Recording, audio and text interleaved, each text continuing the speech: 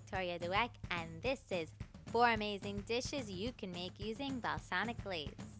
The first thing I'm going to make today is a gorgeous zucchini and tomato balsamic glaze tart. Roll your dough nice and thin to a square, trim the edges if you need, and using a knife, make a border around the perimeter of your puff pastry dough, and then using a fork, prick the inside. This will keep the inside nice and flat while the crust puffs up. Sprinkle the inside with a half a cup of Parmesan and then layer on zucchini and tomatoes. You can really use whichever veggies you like.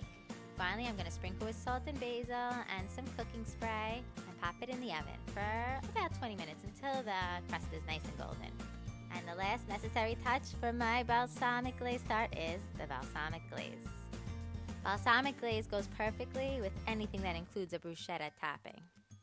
Saute some onions, garlic, tomatoes, capers, some fresh parsley, salt and pepper, and a nice spoon of Dijon. Top your fish and drizzle with balsamic glaze.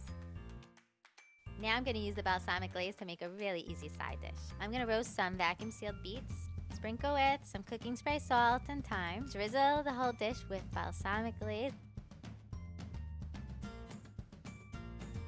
Now, right when the beets come out of the oven, grate the goat cheese over them so the heat will melt the cheese. If you want the goat cheese to grate easily, stick it into the freezer for a few minutes before grating. You can also keep in parve and skip the cheese. And serve alongside some greens. Our last dish is some balsamic glazed veggie and halloumi skewers. I'm going to mix my veggies and halloumi cubes with the marinade. Skewer and then cook in the frying pan for about 4 minutes on each side. Finally, drizzle your skewers with that necessary balsamic glaze.